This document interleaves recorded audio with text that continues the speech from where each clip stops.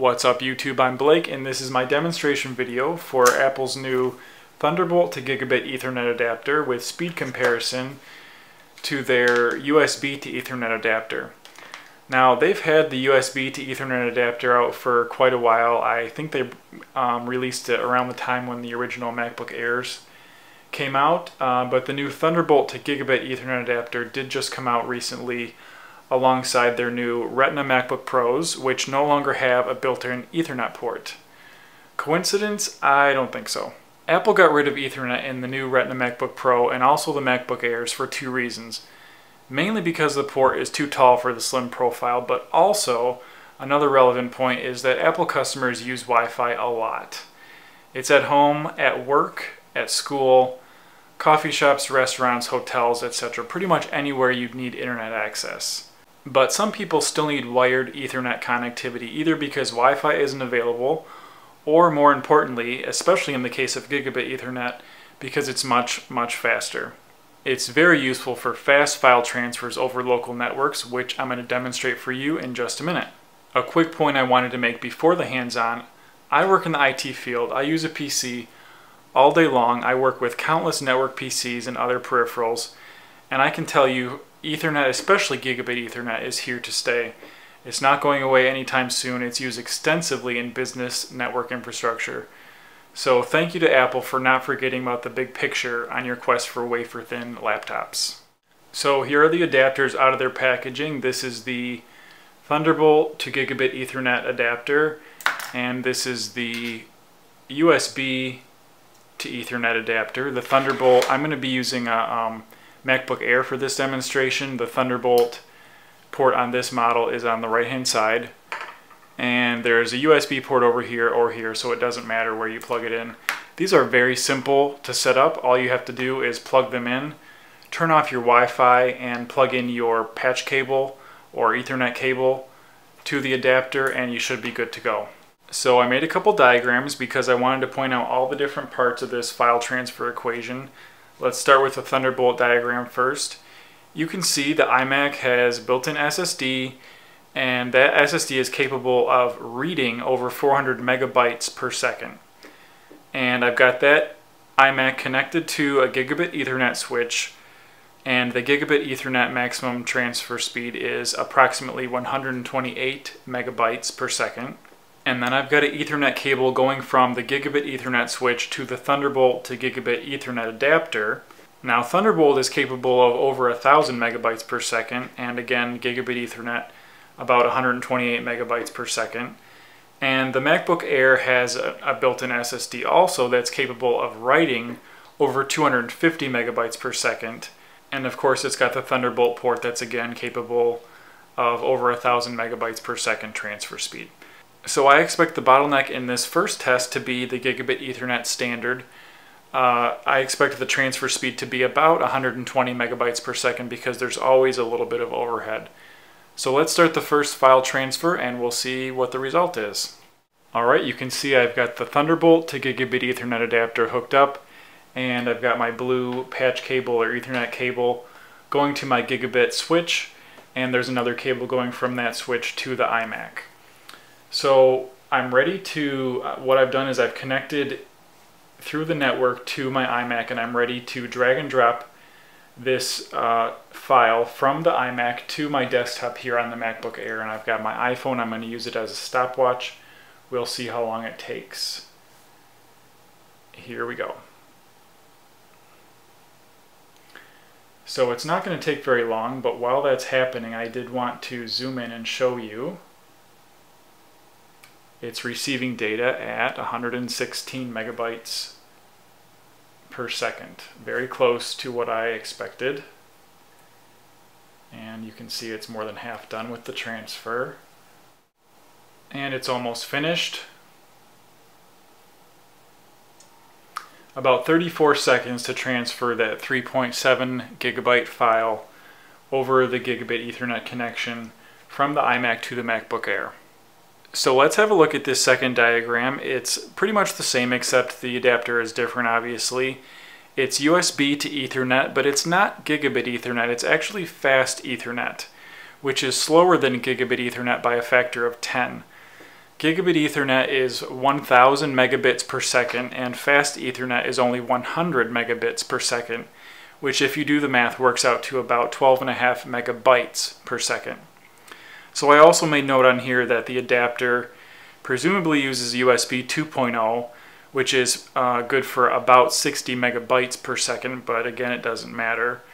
Lowest common denominator is going to be the fast Ethernet standard, which is 12.5, again, megabytes per second approximately.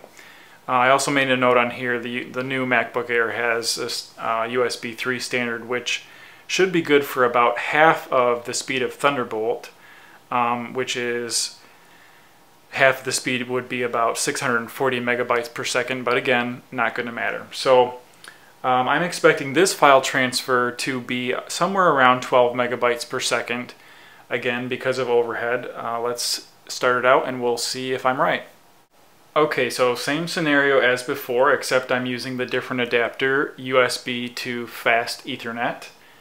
I'm going to drag the file from the iMac to the desktop of the MacBook Air and start the timer.